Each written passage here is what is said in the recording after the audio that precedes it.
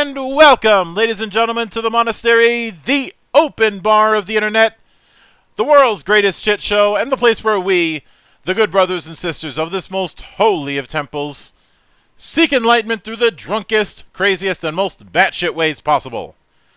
I am your one and only gaming monk, better known as Mildra, and with me I have a newcomer to the temple, a man who has the unfortunate misfortune of putting up with Falcons fans, a man who's been part of the Georgia gaming scene since the 80s, and creator of ANKUR Kingdom of the Gods, which is now kickstarting its revised / second edition.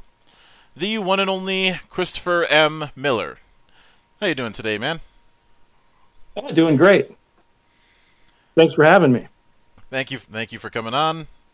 Thank you again for letting me make at least one bad joke at the start. I'm sure there'll be more to come. Oh, I'm sure. I'm not even a parent, and I already know way too many dad jokes. But it's tradition around here to open with the humble beginnings, in a sense. With that in mind, I'd like you to walk me through your first introduction to role-playing games, and what was it that made it stick? Wow. Okay. I got started in role-playing with D&D like a lot of folks did. I'm unfortunately old enough to have been around when the game was first invented, but I finally started playing around 1982. Mm-hmm. And the way that I got introduced to it was we had a neighbor in the around the block there that had a trampoline in his yard, and so he was very popular. And back then we would go just stay outside all day and play until the sun went down. Mm-hmm. And I went over there one day, and this guy had a bunch of little metallic miniatures, and I was very intrigued by all that. And he didn't have the books on how to play, but we ended up we had some stickers of the different from like the monster manual that he had put on flashcards, and we ended up kind of making our own card game, if you will, mm-hmm. Of D&D. So we played that for a couple of weeks, and then finally I traded a couple of GI Joes for some of his miniatures, and was able to figure out where he had bought these, and it was a local gaming store. So I had my mom run me down there one weekend, and we bought a couple of the books and a bunch of miniatures and dice, and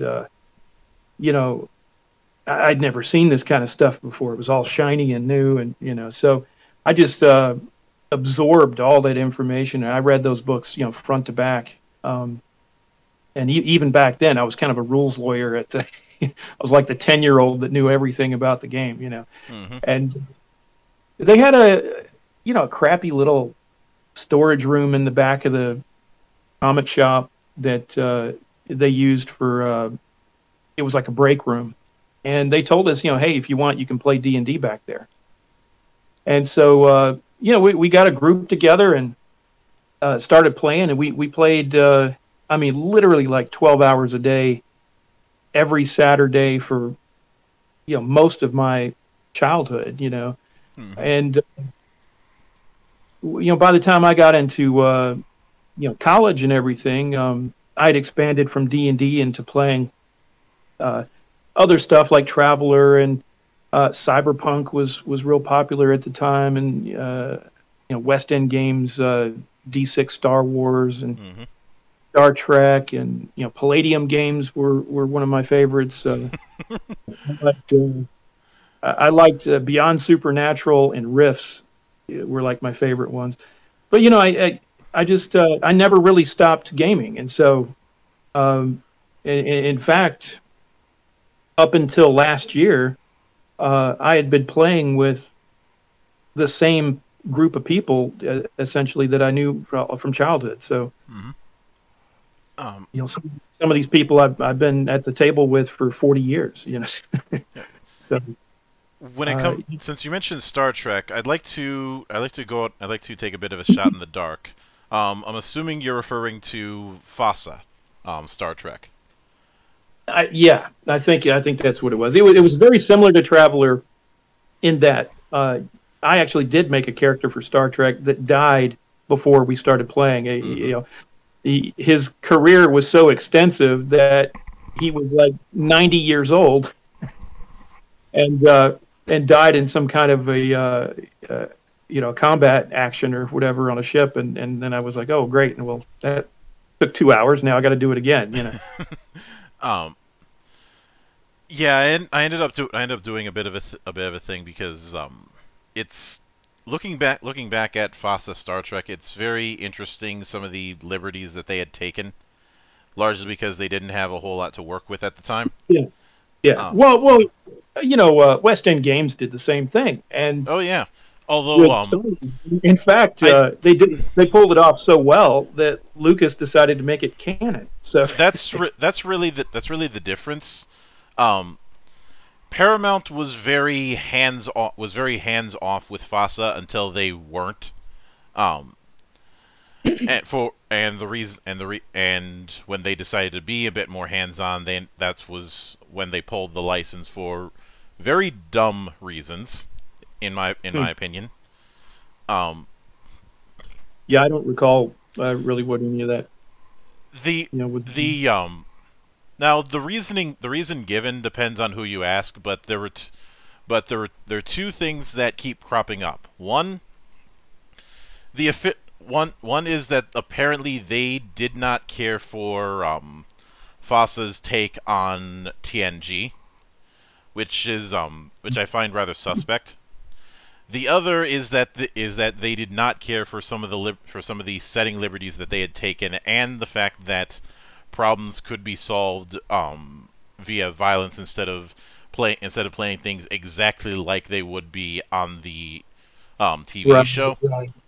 Which, if that's the case, then why the hell did you hire a role-playing game company to handle this?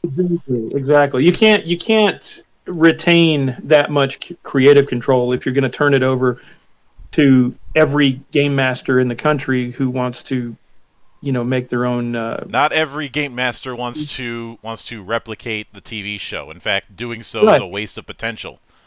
Well, and that's the thing with any game, and I've said, actually, I had a conversation about this just today. It was like, with any role-playing game, you can only, you don't want to railroad people, right? And you don't want to do that from a design standpoint or as a GM. And, every table's going to be a little different. Both the players and the game masters are going to have their, certain things they want to focus on. They've got whatever situations they personally feel comfortable with, and yada yada yada. Well, you can play Star Trek at 10 different gaming tables and have 10 different experiences. And you're going to have the same vibe, but heck yeah, some of those games we played back in the 80s and 90s. We played one where we were all Klingons, and it was markedly more, combat heavy and violent than I think the series ever was. So, but that's your prerogative. Whatever you want to do with it. You can't. If somebody wants to take my game and go in a slightly different direction with it, that's as long as they buy the book, they can do what they want with it. Mm-hmm. Now you contrast that with the relationship that Lucas Books had with the Star Wars D6 project, where they were collabing with each other a lot. A lot of the stuff that was introduced in those D6 books became canon, and the story goes that when Timothy Zahn was writing the Thrawn trilogy, Lucas Books sent him several of the RPG books as research aids. That's right. That's right. Well, and here's the thing. Lucas absolutely wrote the first trilogy as he went along.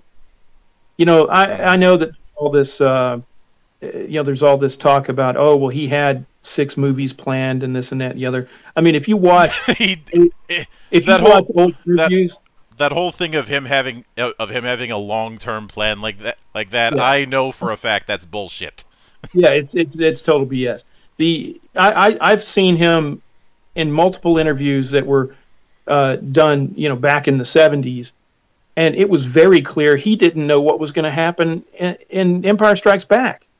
So, he was writing these things as he went along, and he left a lot of plot holes, and he left a lot of things kind of unanswered that weren't really, I mean, in his defense, it wasn't all that important for telling that particular story in the films. But, all the finer points that you kind of need to know in a role-playing setting, you just weren't there. Mm-hmm. And so, when the guys got together and started doing the D6 Star Wars, they filled in the blanks. And I think he was just really impressed with their creativity and the way that they, came up with plausible answers for stuff. Mm-hmm. And why not? Gary Gygax was the same kind of way. If you had a chance to talk to him, before he passed, he would always tell you, somebody would come to him with a question, and he would say, well, how would you handle it? What would you have done? He wouldn't give the answer because he didn't know the answer. He also intended Dungeons and Dragons to be kind of left open for interpretation, depending on who's at the table. So, he himself, funny enough, had his own set of house rules that contradicted a lot of the rules in the book that he wrote. So, yeah. That's also why I've poked fun at the old school crowd in one form or another when I see these lengthy explanations about what was intended when it came to this or that rule for the book, and I'm like, you do realize everybody at TSR was just flying by the seat of their pants, right? Right. I mean, they were total drifters. I mean, it's just, but I mean, in a respectful way, I say that, but I'm just, they were, like you said, they were making it up as they went along. They were flying by the seat of their pants, and somehow that game in particular, more so than others, just seemed to gel with the most people, and it became the the thing it did. Mm-hmm. It wasn't even really the first role playing game per se, but it was the one that was able to get the most traction, and through Gary and his way of marketing and creating conventions and whatnot to help promote that. I mean, it worked. Mm-hmm. As an aside, I do find it a bit amusing that you brought up Rifts as one of your early excursions outside of D&D, because all critics have their whipping boys, and the Palladium system has been mine for over 20 years. Yeah, I talked to, nobody likes it. I don't know why. I mean, they got a fan page on Facebook, that I'm a member of, but trust me, outside of like those 300 people, there's probably very few that like it. I don't know. I just felt what it was. At the time, it was very different than D&D. Mm-hmm. I personally thought that it was a very simple system to kind of pick up, and I liked the fact that it didn't matter whether you played Teenage Mutant Ninja Turtles or Beyond Supernatural or Rifts or Palladium Fantasy. Ninja Super Spice. They were all interchangeable. Mm-hmm. And he had supplements he came out with that would have all the weapons in the entire universe, essentially, that any kind of weapon you could think of. Mm-hmm. And take the stats for that weapon and use it in any game. And for Rifts in particular, that worked because you could have, medieval knights fighting, on dragons fighting helicopters or something. And so I just thought it was very, very complete for us. It seemed like he did a lot of work on it. Yeah, I will freely admit that a big part of the reason why I give Palladium a lot of shit is I'm very big on navigation. And there's the infamous table of contents issues that Palladium's books had for years. Yeah, well, and I tell you the truth, I didn't really bother with the table of contents very much. I just kind of I'd read the book completely, and then I kind of memorized where everything was. And then like I said, once you kind of pick it up, like you could play, Heroes Unlimited was another one, right? So, but you could, once you kind of got the basic rules for Palladium, you could play any genre you wanted. You didn't even have to really look at the book because the rules were all the same. Yeah. But moving past all that, how did the idea for ANKUR first come up? Because jumping between those disparate games into developing an RPG that has these very pulp science fantasy elements with a lot of nods to the mythologies of the Fertile Crescent. Yeah, it's man, it's a psychedelic trip. A journey I'm going to take you on here. Now, it started way back, I don't know, 2003 or 2004. Mm-hmm. And let me preface this by saying I never thought I was going to create a role-playing game, other than in the back of your mind, I think everybody who plays these games, kind of thinks, oh, I could do that, not knowing anything about how difficult it actually is. But I was working in the medical field with my wife, and we were both at a doctor's office up at Emory, and I was kind of having a midlife crisis, if you will, and was just very happy at my job. And when you're going through something like that, a lot of times you kind of think to yourself, like, what else would I do? I'm middle-aged at this point. Do I want to try to re-educate myself and go back to school, or pick up some manual labor job or something, a construction worker or something that just pays decent but would probably suck? What kind of skills do I have to fall back on? Mm-hmm. And I thought, well, if there was anything that if I had a choice and I could do anything that I wanted, money wasn't an issue, I said, I'd always like to make my own role-playing game. And I said, well, I've played enough of them, that's for sure, and I've been doing this my entire life. I mean, if anybody could, I bet I could do it. And so I had saved up, some money, and I went ahead and quit my job at that time, and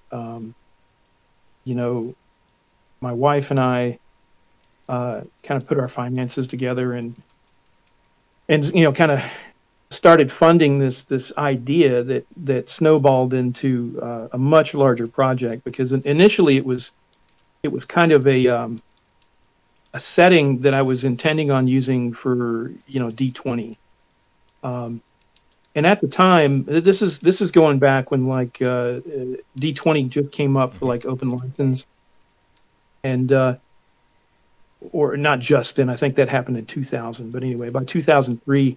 They were having issues though, because WotC had bought the what was it, Hasbro had bought WotC, and so they were kind of not honoring a lot of the open license agreements, and they were getting very litigious and suing people. And actually, a buddy of mine who was doing the same thing, he was making his own game, got a cease and desist from Hasbro. for something that had previously been approved by WotC. So I just decided at that point not to even touch the D20 system, and I was going to have to make, my own system from scratch. Well, I didn't know how to do that, So, and I didn't even really have a setting. At the time, I was working mostly on the mechanics, and it was just kind of a basic D&D setting. It was medieval fantasy or something. And a buddy of mine turned me on to the History Channel and the whole Ancient Aliens show, which had just started airing. So, man, I watched every episode of that, and I bought a bunch of books and started reading into it, and I just got super interested in it. And it was only, within a couple of weeks, I was like, you know what, this is the setting that I'm going to do. There's nothing like this, currently out there. Certain games touch on ancient Sumerian stuff with Call of Cthulhu or even Rifts or something like that to an extent. It's kind of used in a lot of occult scenarios and that sort of thing. But there's never been a kind of a dedicated Sumerian mythology setting. And a lot of the Ancient Aliens episodes focused on, the ancient mythologies from around the world that all kind of dealt with the Ancient Aliens theory. But the Sumerians in particular kind of, popped out, and they seem to have the most extensive records on that sort of thing, right? So I really got into that, and once I decided that was going to be my setting, everything else just kind of started falling into place. And, the Sumerians were big into numerology and that sort of a thing, and the number 12 was sacred to them, and so because of that, I decided to use a D12, and I wasn't sure how I was going to make that work, but it didn't work when I tried to do it the same way that D20 works. But as soon as I got my mind out of that, the confines of what makes a D20 system, I started thinking outside the box, and I said, well, instead of rolling high with difficulty numbers, why don't I have, stats and skill levels that add together to form a target number, and you have to roll not higher than that, but lower than that, And then once I got my head around that kind of it just, like I said, it all kind of came together. And this, I did like 10 years worth of playtesting and demos and stuff at conventions, and eventually, I heard of this thing called Kickstarter, and I put a crappy little video together and a page for that, and to my surprise, it funded, and so then I had the responsibility of actually fulfilling it. Yeah. So I was obligated to make a book at that point. Were you? But that's how it came. Were you familiar at all with the concept of rolling under before this, or was this your first foray into that idea? No, I had never even considered it, to be honest. And I was at somebody's house. It was some Muggle friend of mine who, wasn't a gamer, and I don't remember what it was. We were playing Yahtzee or something, some lame game that had some dice or something that and it was one of these. I don't recall what it was, but it was something that, it had a similar mechanic. It was like you had to roll low, but you wanted to roll high as possible, but lower than the other person or something like that. That doesn't sound like Yahtzee. Yeah, no, but it was something that stuck in my head, and I said, you know what? I think I should try something like that, and I just I worked at it for a couple of weeks, I think, before I really, got it down, perfectly. But that was the biggest struggle was trying to figure out how to not make a D20 game. You know what I mean? Mm-hmm. I didn't want it to be a D20 D&D clone or something, and and I think I succeeded. It's definitely unique, and it works. I do have my critics on that matter. I had a guy just today tell me that it's impossible to have a fair what do you call it? Like a range of bell curve. Yeah, like a bell curve or something on a D12. And I said, well, you know what? It's how do you have the same opinion on games that use D4 or D6 or D10? And I think everybody is so biased towards a 20-sided die that they conceive anything else as being as good. The basic mechanic for the game, and I'll explain it here, is you've got stat numbers that range from 1 to 5. Okay, so we're not dealing with Dungeons and Dragons where your stat is between 1 and 20. Okay, so the stat range is much shorter, and the reason I did that is because, again, in Dungeons and Dragons, only the top 4 or 5 numbers mean anything. Everything else is average, right? So, or below average. But depending on what edition of the game you play, anything basically from like a 3 to a 14 or 3 to 13 is, considered quote unquote average, and certainly would miss if you were rolling to hit, a lot of times, right? So I said, well, so what's the point in having such a broad range of numbers if there's only 5 numbers that would ever do you any good, And so I that's why I decided to just make my stat range 1 through 5. And then you also have, you don't have class levels in my game, but you have skill levels. Mm-hmm. And so I decided you would add the skill level to your corresponding stat for that skill. And that creates what I call an action potential number, or an APN. Mm-hmm. That's your target number, and you want to roll that number or less on a D12. And that's it, right? But now if you roll the exact APN, that's a crit. If you roll a 1 is always a success, but never a critical success. Mm-hmm. A 12 is always a critical failure. Now, people are like, oh, well, what if you get, a plus 10, magical bonus to something? I said, well, first of all, there's no magic in my game. But, and there's very rare cases where you would get any kind of bonuses, certainly in the plus 10 range, but assuming that you did, you would count upwards from 1, right, for your APN. Let's say you had an APN, a normal APN of like a 2. Mm-hmm. So you add 10 to that, and that's going to make it 12. Well, you can't be a 12 because a 12 is always a failure. So you count up to 11, and then you count backwards whatever overage amount, which is just 1 point, and then that's it just increases your critical threshold.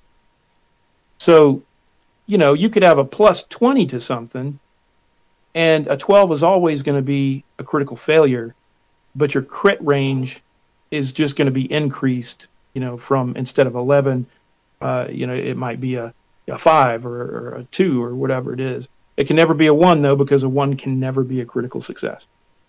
Mm-hmm. So you can actually handle, rather large bonuses up to 20 points or something on a D12 if you use it that way. Mm-hmm. And so I think a lot of people mistakenly assume that a D12 can't handle, a broad enough range of numbers. And if you do it that way, it can.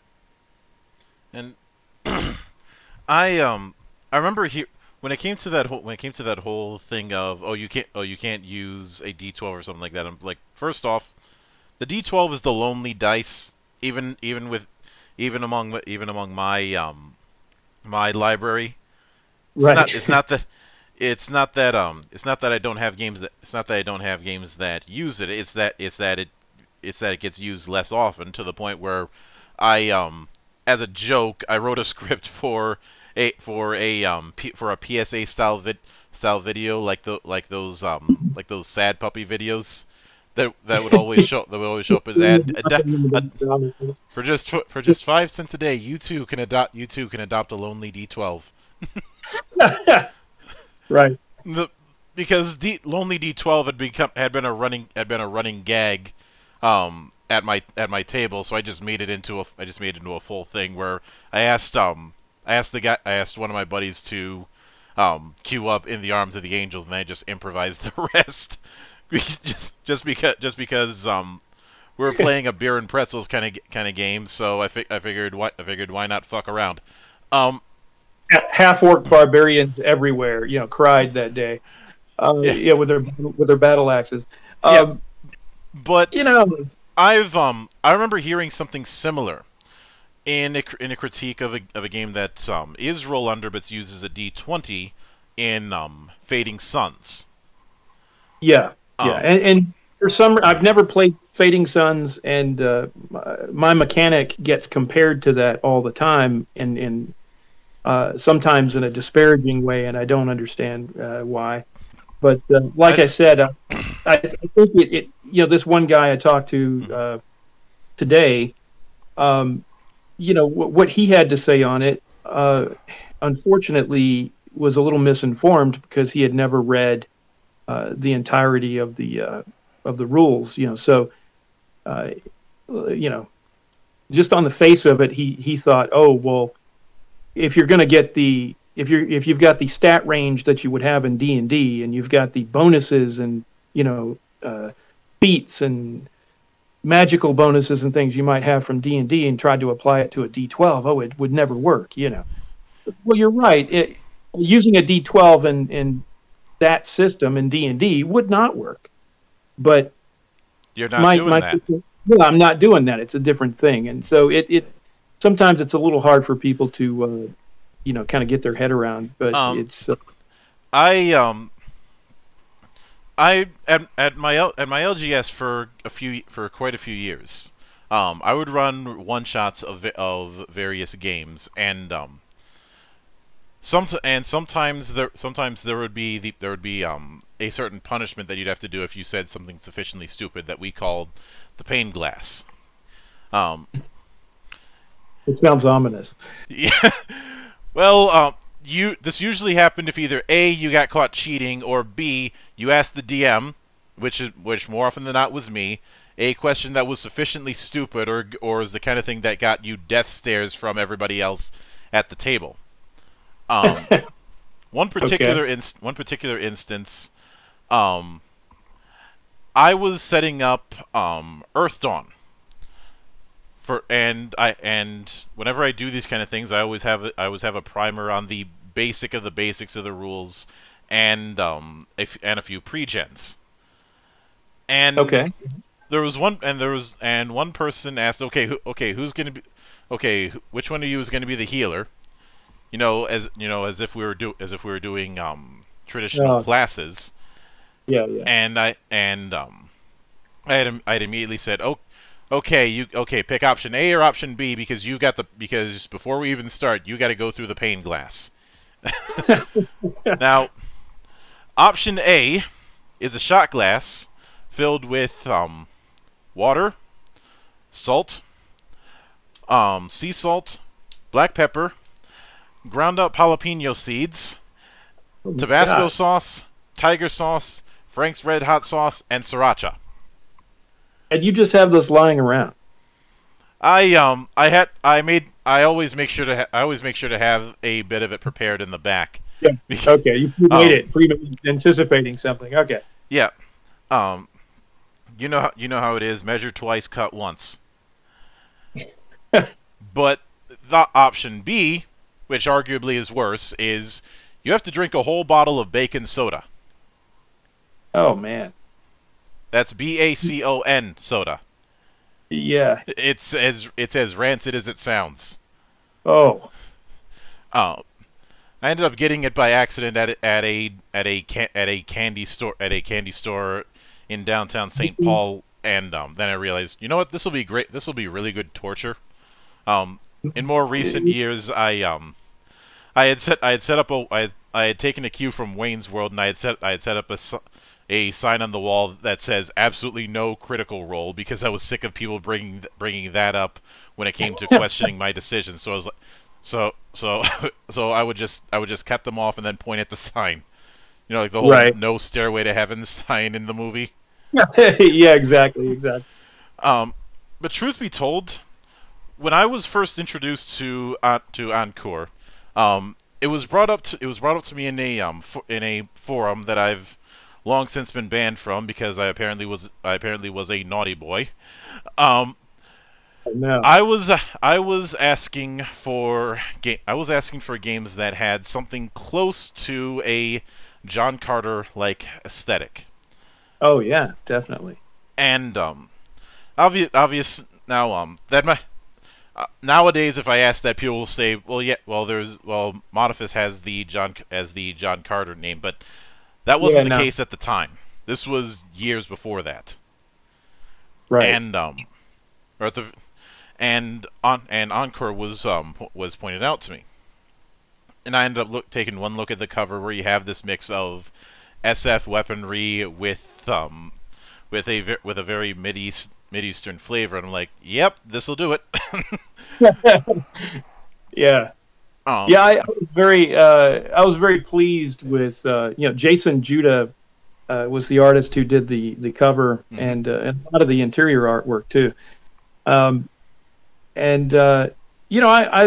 I was very pleased with a lot of what he was able to come up with, and my ramblings and musings on what I thought the cover should look like must have sounded like a madman, but I basically based it on an old Dio cover.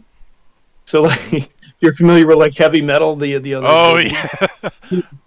So there's a band called Dio, Ronnie James Dio. I am very familiar with Dio.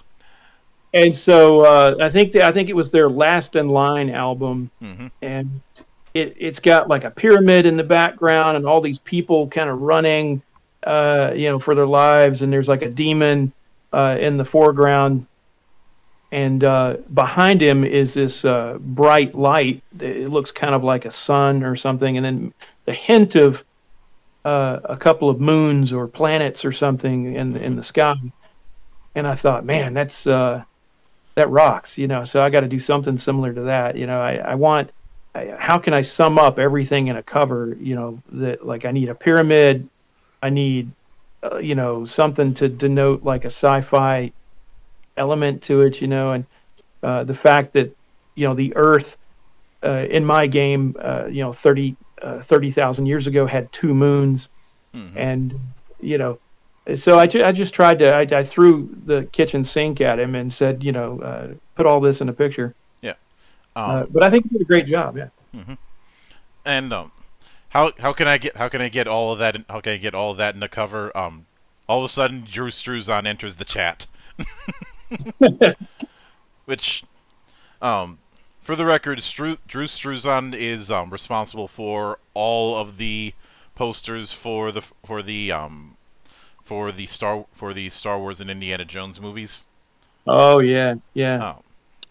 Well, there was definitely an element to that too, because I did ask him when he initially posed the three figures that are on the cover.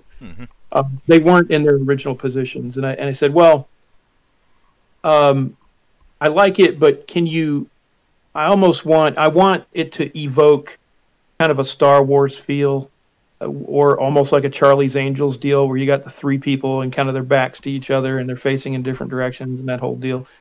And so he did that, and so there you have it. But yeah, definitely that was an influence too.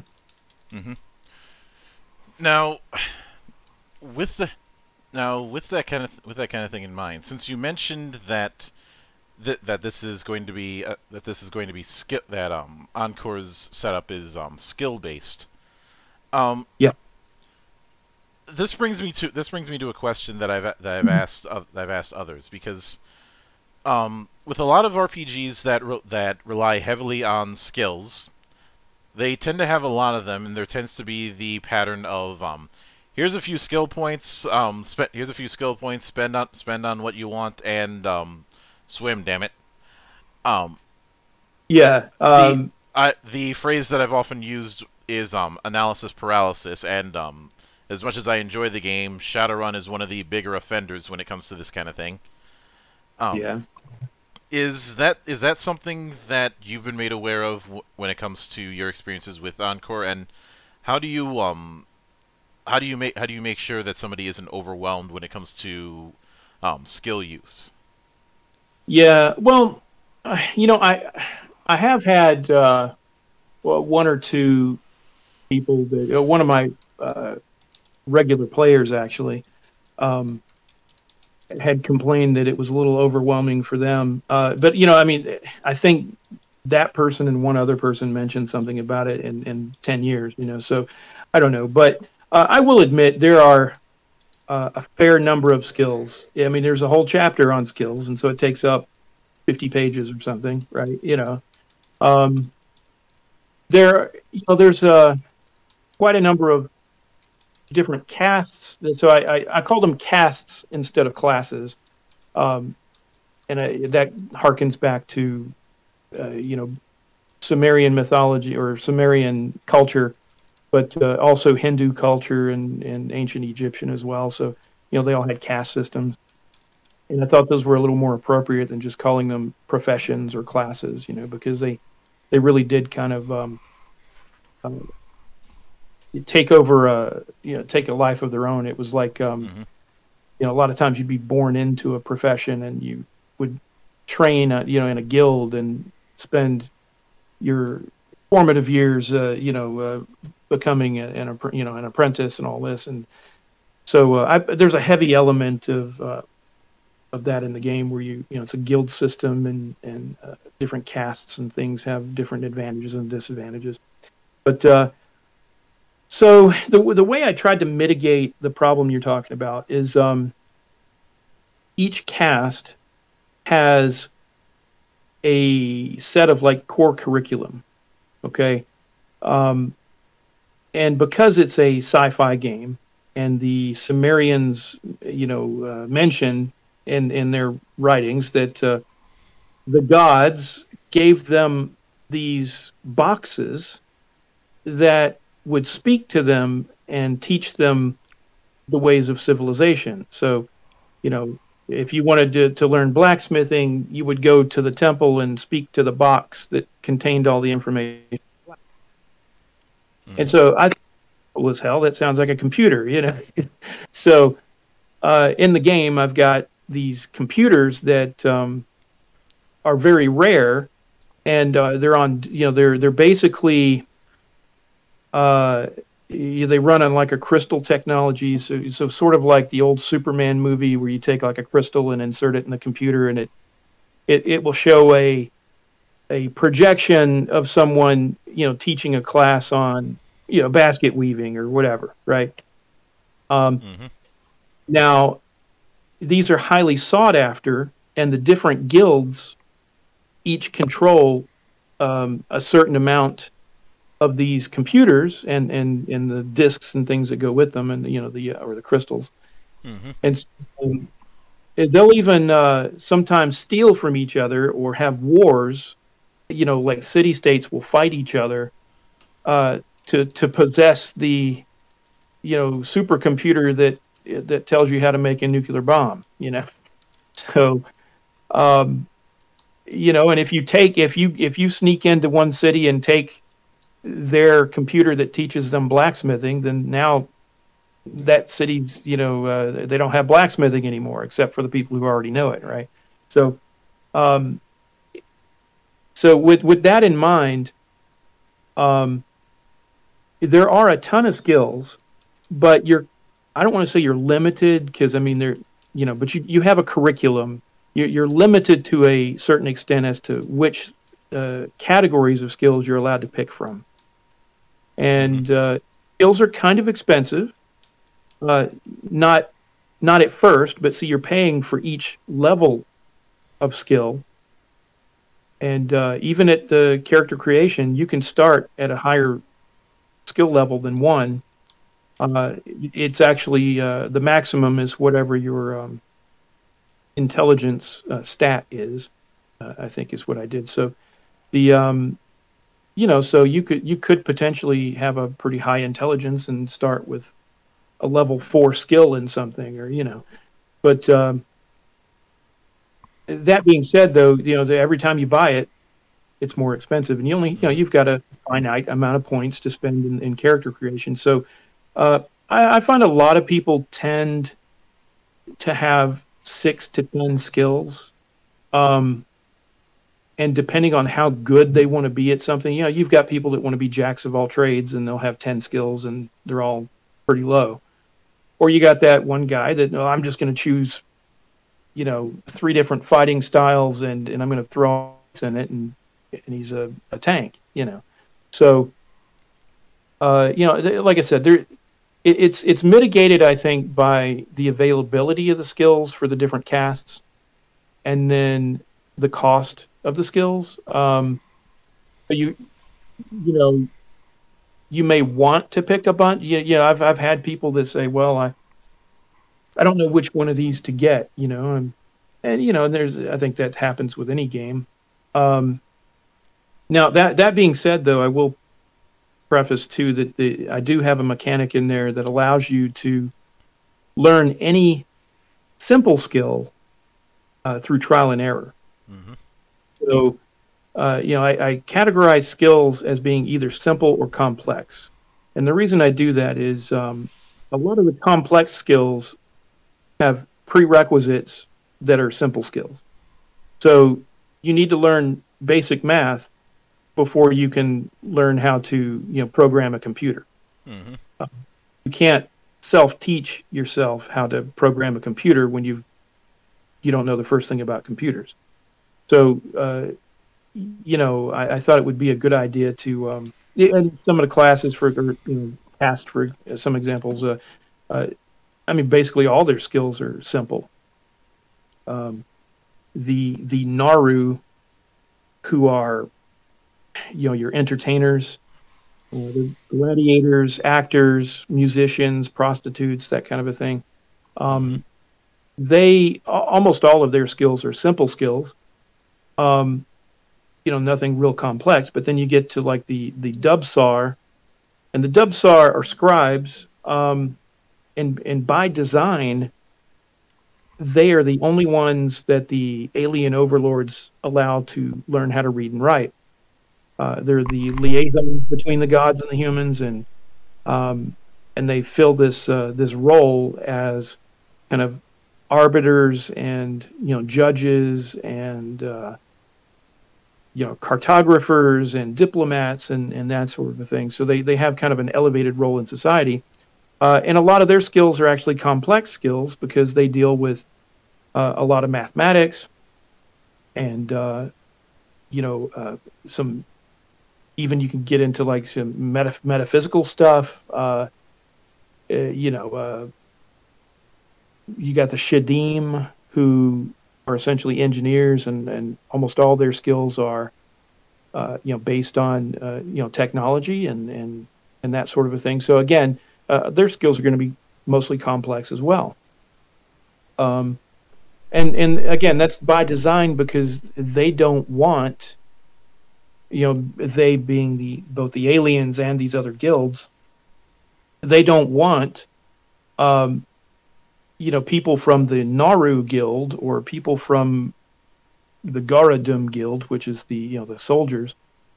They don't want them just going over and learning how to build spaceships or computers or something, right? They want to make it hard for them to comprehend those kind of things, so they don't give them the prerequisites to do so. So, like I said, that's where the whole caste system kind of comes in. If you're bred to be a fighter, then that's kind of you're just there to break necks and cash checks and that kind of thing. So yeah, and it doesn't mean that your character has to be unintelligent. It just means that the skills available to you in your profession are all going to be simple skills, and you have no need, but also have no ability, at least legally, to learn these other skills. So, in a way, I think that it creates checks and balances on its own, because like I said, you're not going to have 50 pages worth of skills to choose from. Based on your cast. You may only have 20 skills to choose from, and enough points to only make 5 or 6 of them any good. So I think it works out. Now, one of the other things that's on the bullet points on the Kickstarter is what you refer to as gritty, realistic combat. There's been plenty of attempts to do this kind of thing. Some of them go heavy on the charts. Some of them go heavy on the detail in other forms. How do you maintain that while at the same time not making it too hard for characters? Well, I don't know that I do. So what I mean by that is I don't pull any punches with combat, because I'm not a big fan of, in particular, what they're doing with 5th edition D&D and what they have done though for a while is come up with like threat ratings and hit dice levels for monsters and that sort of a thing, right? So that going into a situation whether or not your party should be able to overcome that situation. That's not realistic. In real life, fuck around and find out, right? It's kind of if you go to kill this dragon, you should have no idea whether you're going to easily be successful or not, other than you might be confident in your skills. But I think you should have to kind of tough it out and see, and then it's perfectly acceptable if you get into a bad combat, you have to pull out and run away to fight another day. I mean, that's something that might happen, but I don't make combats or scenarios with the specific intent of the PCs should be able to do this easily. I let the players make decisions, and if they do something kind of rash or stupid that might get them killed, I mean, that might happen. But combat in the game is it can be deadly because there's no magical healing. There's no healing potions per se. There are mana potions or mana elixirs, but all that does is double, or in some cases triple, your natural healing rate, and the natural healing rate is just 1 point per day. So if you lose 30 wound points or something, it's going to take a month to heal from that. And under the best circumstances, it might take half a month. Now that's something that obviously you're not going to role play out through multiple sessions. Okay, yeah, you're still in the hospital. What do you guys do while you're in bed? I mean, you're going to just jump ahead and say, okay, 30 days went by, and here's what you can do next. But I think players have to be a little more careful, because you can't just go into a situation weapons flailing and assume you're going to come out okay. A well-placed sword strike or or certainly some of the alien weapons, that ray guns and that sort of thing, I mean, could potentially kill you in one hit. I think on average, like four really good, 4 good hits on somebody could kill them. So now that's another thing too. Characters you're allowed to attempt either a dodge or a parry on every strike. So you may not be good at that, but you get a roll.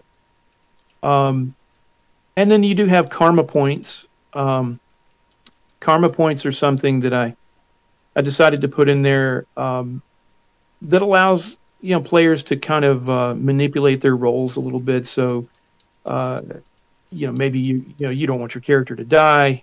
You're in a situation where you've tried, somebody swung at you, you failed your dodge or whatever. You could use a karma point to re-roll your failed dodge, or you could use 2 karma points to automatically succeed at them, or you could use 3 karma points to automatically succeed and crit. And so, obviously, well, a crit wouldn't make much sense in the defensive stance, but if you were attacking someone, for example, you could use that too. I also have stamina points that everybody gets. You have physical and spiritual stamina points, and the stamina points can be used to increase your amount of effort in something. And so if you really want to make sure that you dodge or parry, you could add stamina to that and increase your chances. You could do the same thing if you were attacking someone or what have you. So there's various different kind of ways you can get yourself out of a mess. But also with combat, I have a pretty extensive critical failure and critical success table. So this was something like way back in the day when I played Hackmaster in the 80s, and I loved rolling on those tables and finding out that I had a severed artery or a broken leg or broken rib or something. So I decided to do something similar. And so if somebody crits against you, it's not going to be good. A broken bone could take 6 weeks to heal. So, you want to try to avoid that. And so, combat in real life, combats are typically short, and real combats tend to be a huge exchange of misses, followed by blocks and parries and different things like that, right? And then the first person to strike and actually hit, land a blow that is the one to win usually. In real life, because I've taken kendo before, and I used to be in the SCA, and I've done a lot of LARPing and things like that. Now, let me tell you, even in a LARP where you've got hit points and fake armor and all that, it's mostly people swinging and missing, or people blocking and parrying and stuff. And then if you get 1 or 2 good hits on somebody, they're usually down, and that's how it kind of should be, to be honest. I mean, if you think about it, if I shot you with a gun, how many shots in the chest could you take before you went down? Well, probably just 1.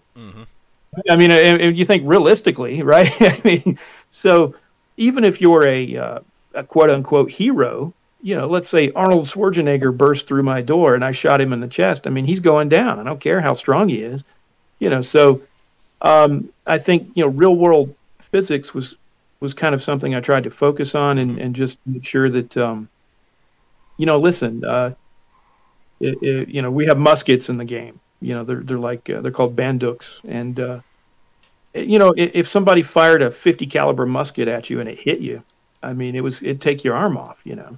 So that is something that could happen. So just try not to get in those situations, or try to use cover to your advantage, or really make sure that you're using stamina and or your karma points correctly, so that you can avoid those kind of things. And don't make stupid decisions. Yeah, and Now, when it comes to basing your setting on, I'd s- I'd say you lean more towards Sumeria than Egypt, if I'm not mistaken. Yeah, yeah. Now there's a little bit. You know, I focus well. Okay, so I wrote another book called ANKUR, Land of the First People, Mm-hmm. and that one is based on the mythology of ancient Africa. And obviously, going into that, I initially I thought I would just do something on Egypt and you know, maybe the West African cultures, you know, Ghana or something, and it snowballed into this huge project. But anyway, Egypt is listed in great detail in that book, um, and so there is definitely, excuse me, definitely an element of Egyptian mythology in the game world. Um, I tried to touch on every major civilization to some extent. Um, you know, I traveled through India when I was younger and spent a lot of time, uh, you know, with the Indian people in my neighborhood here. You know, actually, Atlanta has a very large Hindu population, and so Mm-hmm. um, I was able to, you know, learn probably just as much about their culture, if not more so than the Sumerians. And you know, so I definitely added things like Vimana, which is my name for all the alien spacecraft, UFOs, and things like that in the game.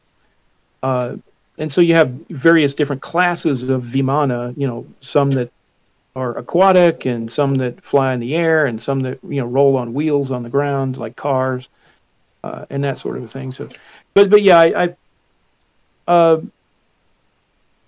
I'd say yeah, it's definitely got a heavy slant towards the Sumerian stuff for sure. Mm-hmm.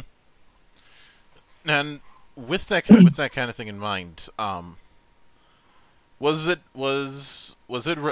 I'd like you to walk me through what it was like doing research on that for a setting where you're taking that and bringing in a little bit of pulp SF into it.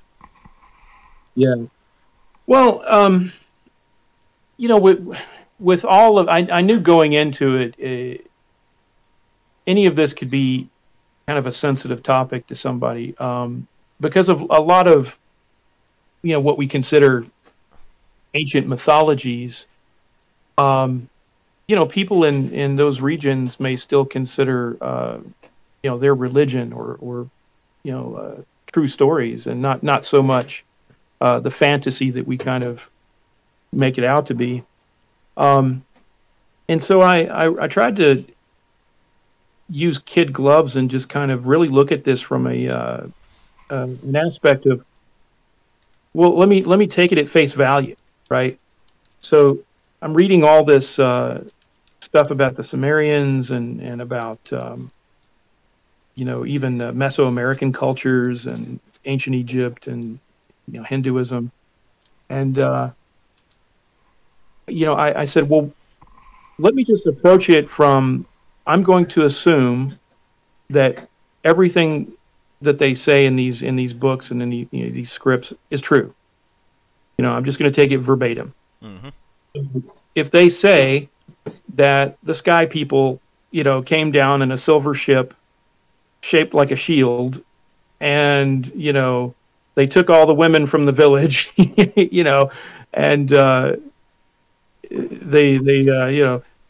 the people marked this day by this particular celebration or something afterwards for hundreds of years. I'm going to not I'm not going to be like a modern historian or scientist and say, oh, well, that was allegory or something like that. I'm going to say, well, no, they said a silver UFO came down and took everybody out of the village or whatever, right? So I uh, I just kind of took this very realistic approach to everything, and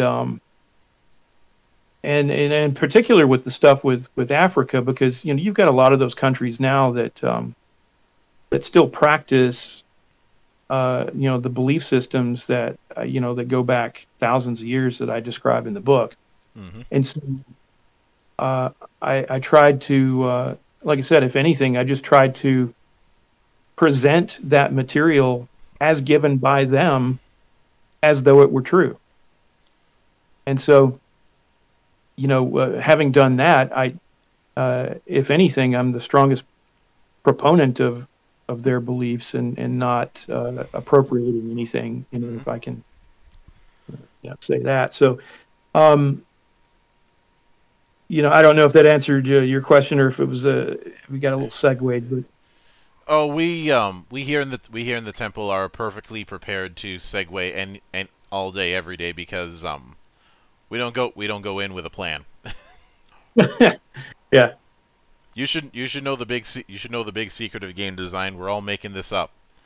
Right. I mean, but yeah, I just like I said, I thought it was a really cool concept with the whole Ancient Aliens kind of a what if background to it, and I just approached all those ancient stories that sounded so fantastical as if they were true, like it really happened, and what kind of a game world would that be, and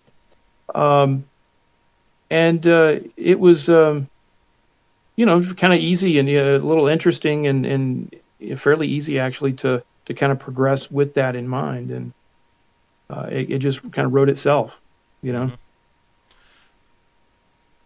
Now, when it comes to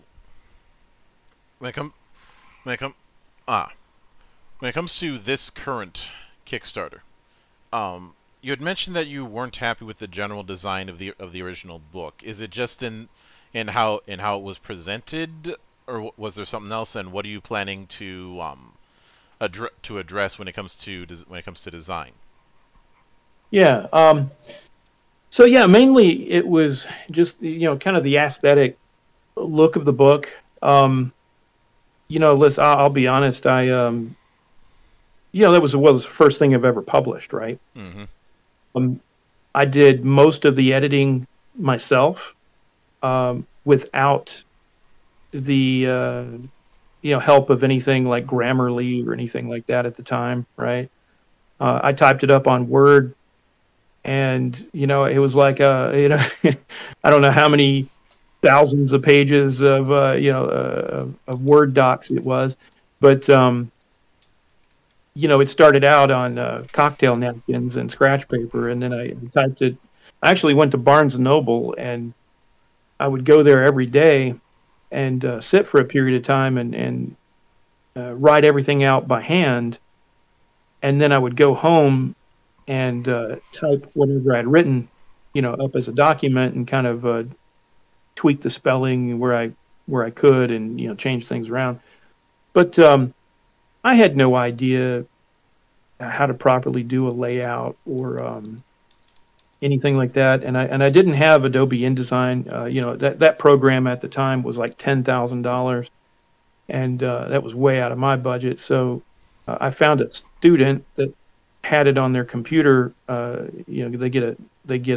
able to rent it or whatever from the college for a certain amount. So I paid them some money to put it up on InDesign and get it all laid out and everything. And we said, well, I'm going to need some pictures, so I went to DeviantArt and found a bunch of artists that I felt I kind of liked their style, and I just approached them and said, well, how much would it cost for you to do this? And a lot of times it'd be way too much, but then you kind of negotiate with them and say, well, would you lower it if I commissioned you to do 5 pieces instead of 1? And, usually they would.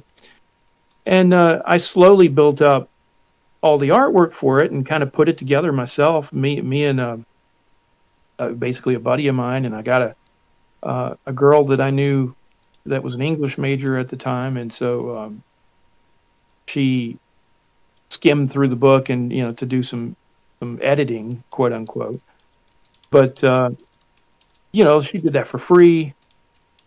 And I got to tell you, the end result, I wasn't happy with it from the get-go, but it was so much work to get to that point. Once everything was created and the Kickstarter had funded and people were waiting on the book, and it was just kind of something that I said, well, the enemy of good is great, right? So I just went ahead and put it out as is, thinking that I would go back and possibly change it later. And years went by and I just never did it until now. And so basically what I'm doing now is re-editing the book. I am running whole chapters through Grammarly and some things like that to change the so that the flow of the paragraphs is a little better and it reads better, and take out all the spelling errors. And there's whole sections. There's sections in that book that I like to say it has like a whole paragraph will take a whole page. And so when I typed it up, I had breaks. I had paragraph breaks in it, but then when I submitted it to the editor, and then they submitted it to the guy who put it together in Adobe InDesign, for some reason the page breaks and the paragraph breaks were missing, and so it jumbled everything together and it just compacted everything.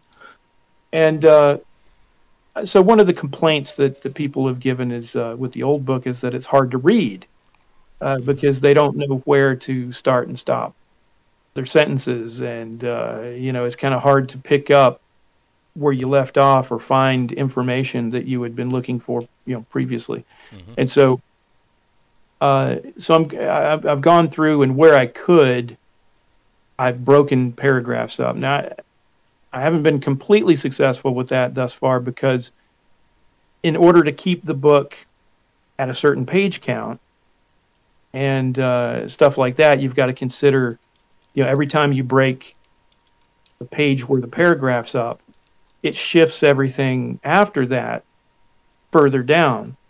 Well, that means that any pictures that you had in those spots are now going to be vastly, shifted themselves into different areas, and so you have to rearrange everything. And so, it's a work in progress. But I'm trying to re-edit it.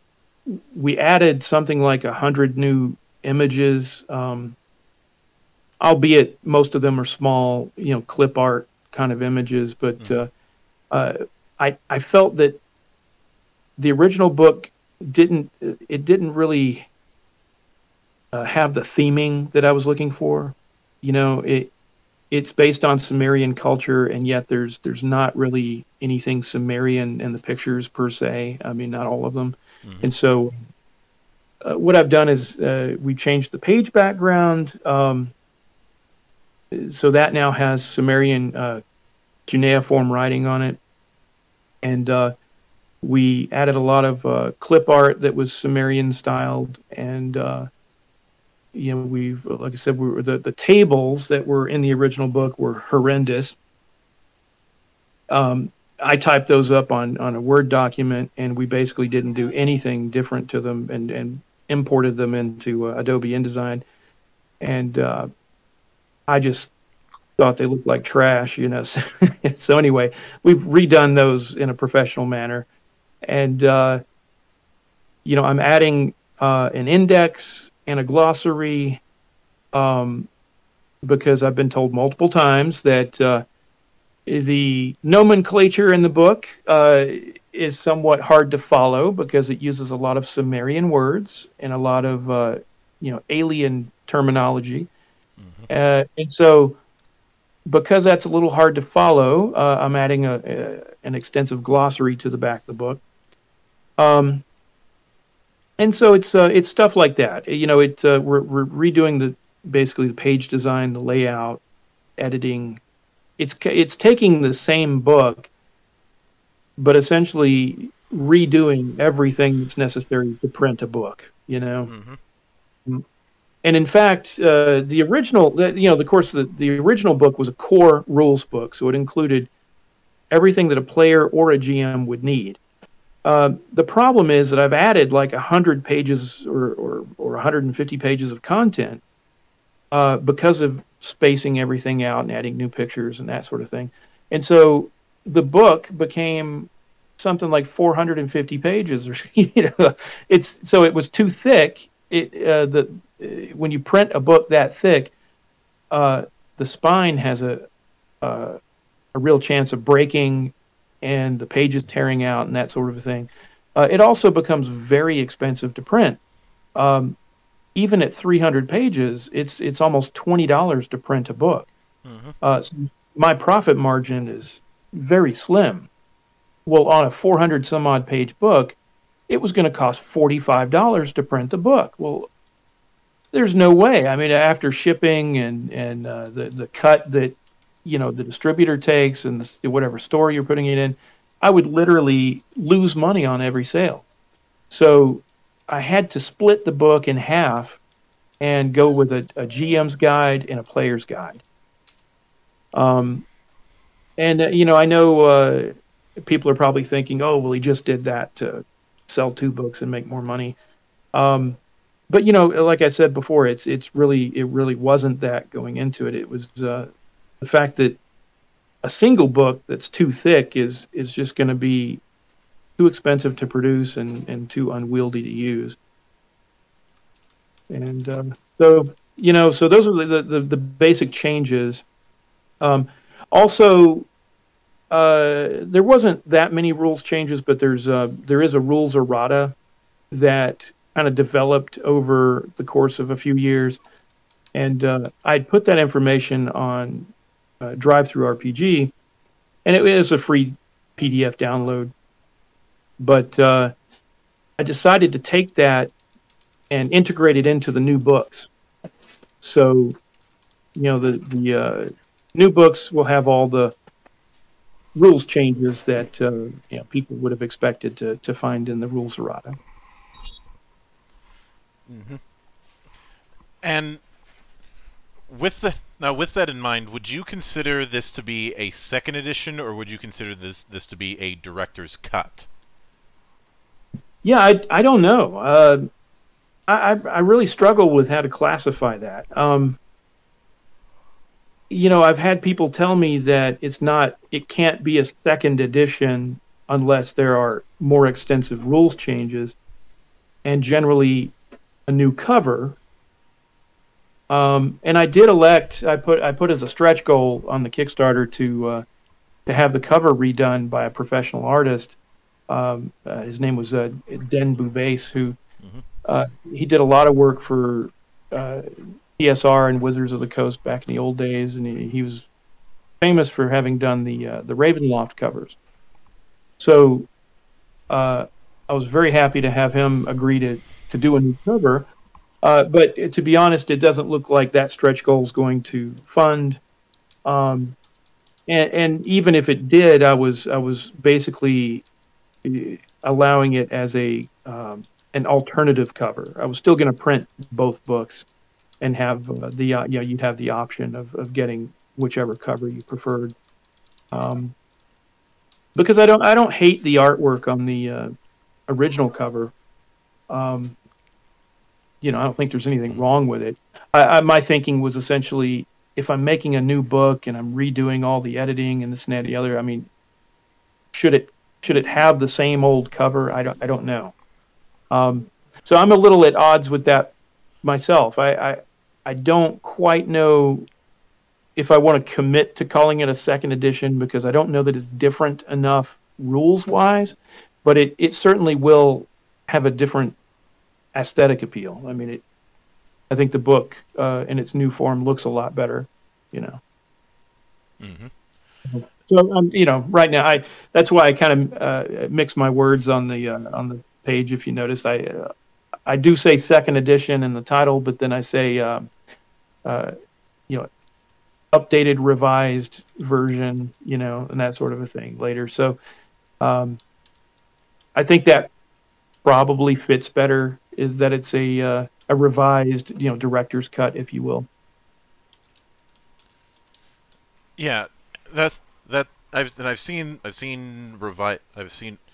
when I mentioned director's cut, calling it a revised edition is kind of what I was leaning towards. Um, and truth be told, not all multiple editions of RPGs are as extensive. I think when people were making the assumption that you were making, they're thinking about the differences between D&D editions, which Yeah, that's one angle to take with it. But you look at the different editions of, say, Savage Worlds, and the core hasn't changed that much. There's a few things that have been tweaked from, say, Explorer's Edition to the current Adventurer Edition, but it's not right. like the baby got thrown out with the bathwater. Right. No, I think you hit the nail on the head. Most people who, their preconceptions of what a second edition should be, or a change in any edition, would be kind of what D&D has done. And I think that makes sense.